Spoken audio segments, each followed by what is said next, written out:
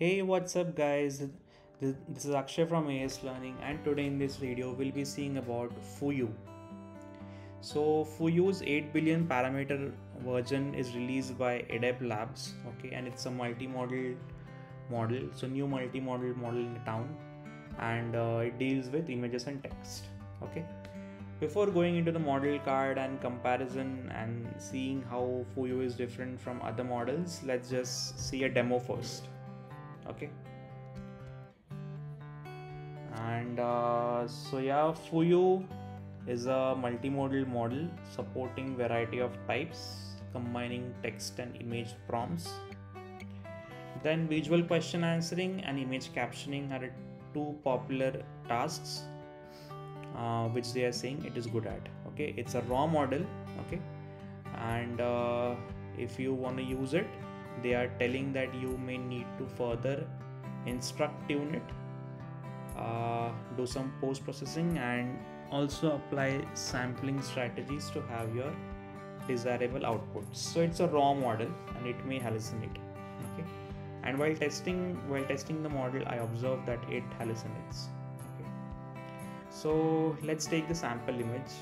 Let's take this baklava image and ask him questions. So the question asked is, how is this made?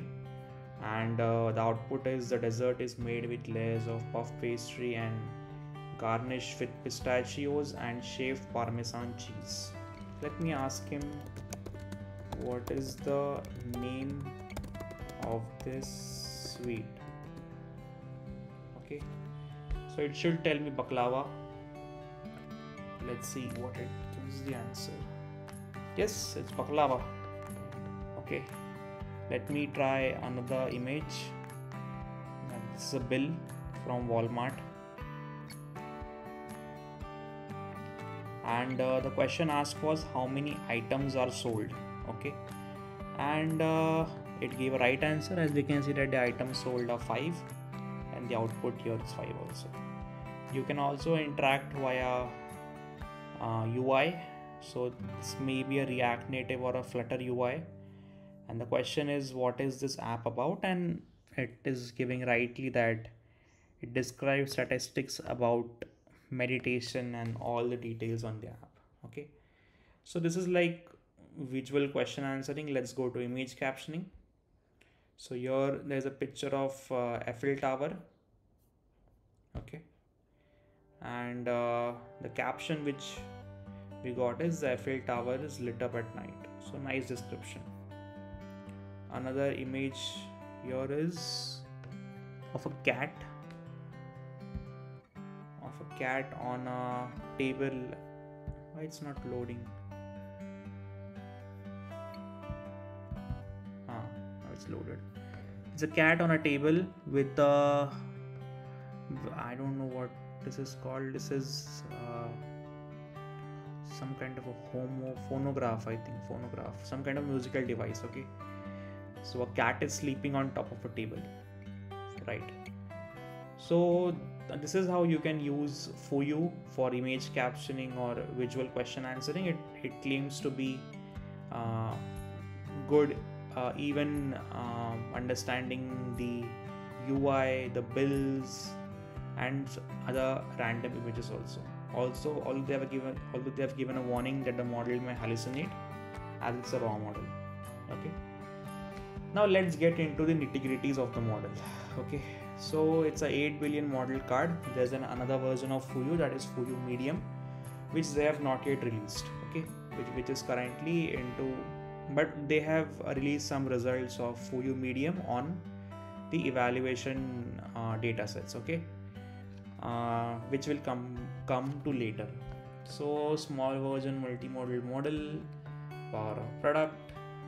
They are claiming out to be FUYU's architecture is different from the other multimodal models.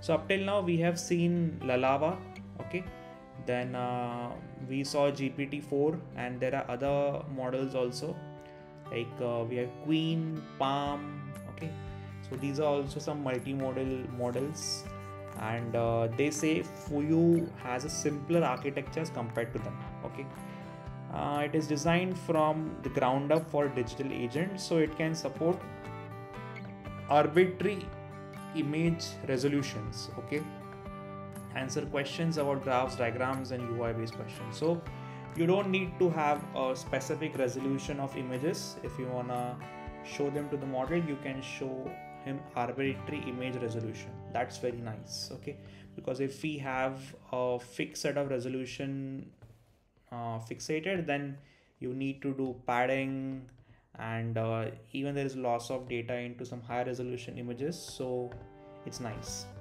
okay, it's fast, and it's also being optimized for two use cases, that is image captioning and visual question answering, which we just tested. Okay, it's a base model, and it is, you need to fine tune it for specific use cases they are selling it. Okay, now the thing which differentiates the FUYU architecture from other models architecture is that it's a decoder only transformer. It is not an encoder decoder based transformer, it's a decoder only transformer. There is no image encoder here. Lalava and all these models, they are I guess image encoder decoder based models, and this is only a decoder only transformer. One another thing which differentiates FUYU architecture from another thing is that they have eliminated the need of position embeddings. So they are passing the image in the form of a raster scan order. Now what is raster scan? You must have like, this is a basic concept of computer vision where these are the scan lines, and you go sequence by sequence by sequence, and then you kind of read the image. Okay, so they are going by raster scan. As you can see that here the image is being split into 9 blocks, and they are going left to right, and then again coming back on the second row and left to right. Okay, this is the raster scan order, and each of the row is being split by a new line character to differentiate. So it's a linear projection, okay, which is going straight away to the transformer decoder. Okay, and they have also okay, you don't need now pooling and casual attention, and hence it supports arbitrary image resolutions. You don't need to have fix image resolution. It supports arbitrary image resolutions, and hence and at training time it's a very big advantage that you don't need to have specific image resolution, because then you don't need the need of padding and loss of data if it's not of that resolution. Okay, then it is released under non-commercial license. Okay, and these are the benchmarks. This is a FUYU 8 billion parameter model benchmark. There are 4 data sets on which they have come up with the benchmark. The popular VQA V2, then we have OK VQA, Coco captions, AI 2D. Here you must be seeing that the score is above 100, and if the score is above 100, it's a good result. That is how you interpret this Coco captions. Okay, and then you also have FUYU medium. They have given the results, but they have not released it yet. Okay, then this is the popular Lalava 1.5. Okay, and if you want to see how Lalava is and how to use it in Python, you can check my previous videos only. I have made a video on what Lalava is, how to use it on Hugging Face spaces, and there is another video where you I have told how to use Lalava using Python. Okay, these are other multimodal models: Queen, VL, Palm, PaliX. Okay, so I don't know about PaliX and Queen much, but yeah, Palm should be of Google. Okay, then this is the code. I will be creating one more video where we'll be seeing the code. Okay, and we'll see this part later. Okay, and then this is just how to use it and what's the scope and what are the limitations. Okay, faces and people in general may not be generated properly. Okay, it's a raw model. Okay, and there might be some biases also.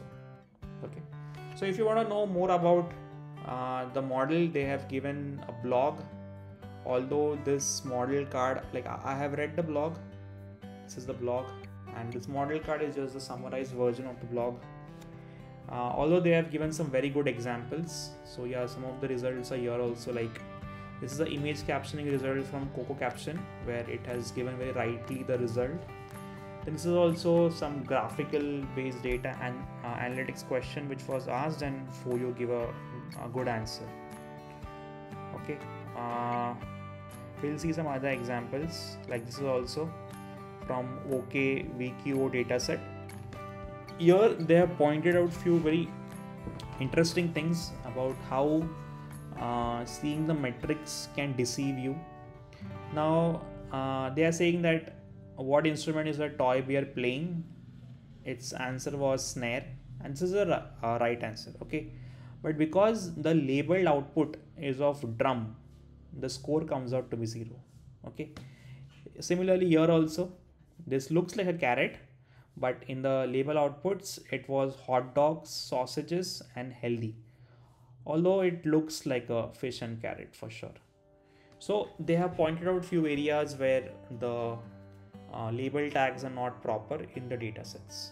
Okay, and similarly they have not just for VQA V2 and OK VQA, but also for Coco Caption and the other things also. Here also, if we can see how the SIDAR score of Coco Caption is, that it captures the n-grams, like how n-grams are matching, and then we have a CDAR score. Okay, and when it's above 100, it's a good score.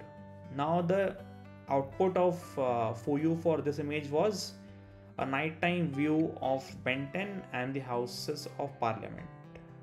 It's right actually. If someone gives this as the answer, it's right answer.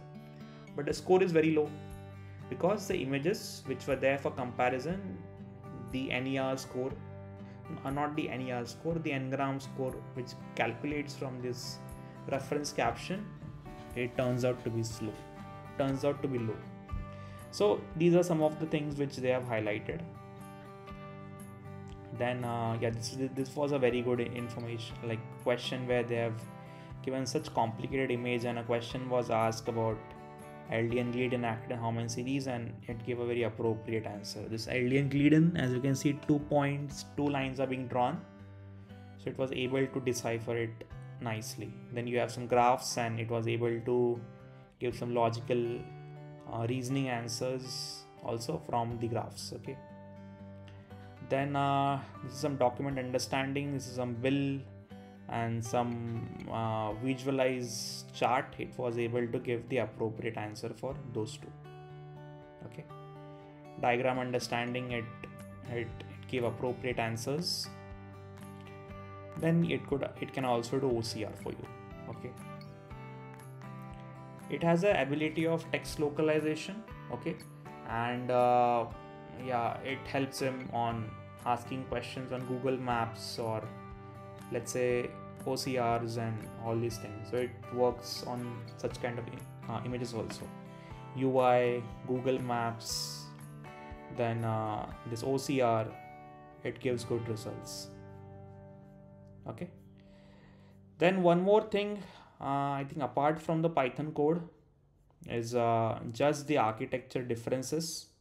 Okay, now what they have told is that the architecture of FUYU is a simple architecture as compared to Palmy, PaliX, QuinVL, Lava 1.5, Flamingo and all.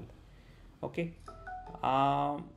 the thing which happens is that because of this complicated architecture, it becomes more of a black box, and even training it out and fine-tuning out becomes more complex. If you want to scale it up, or there is this problem of fixed resolution images. Okay, and some other problems of marginal parameters. Okay, so FUYU being a simple architecture, it brings up an edge or these complicated architectures of Pali, Pami, and QuinVL and Lalava 1.5. Okay. Apart from that, like everything I've covered about everything in the blog also I've covered. Okay. But if you want to read it into much more depth, you can have a read of this blog. Okay, it's a model released under non-commercial license, so you can use it for your study and researches. Okay, and in the next video we'll be seeing about its Python code. Okay, but yeah, this is what I had. Okay, in this video. So if you learn something new, if you if you learn something new or you find it useful, do give it a thumbs up, share it with your friends, and do check the Lalava video, and stay tuned to AS for more such amazing tech stuff. Take care, peace out.